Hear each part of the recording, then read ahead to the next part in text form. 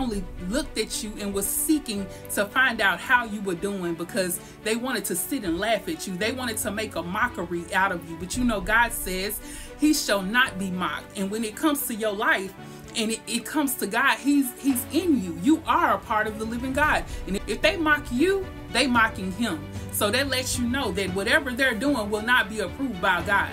See, that's the only thing that matters, is that the Most High himself actually approves of you. And I told you guys that not everybody can go with you where God wants you to go. He wants to take you places where people are actually loving on him, who are actually his children.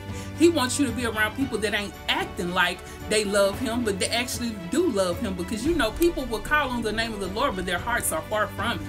They will never ever be for the Most High God. It's just a show. A lot of them just showing off. Y'all know that. They say, oh, I love the Lord. They put their post online and say, you know, God is good, but they don't.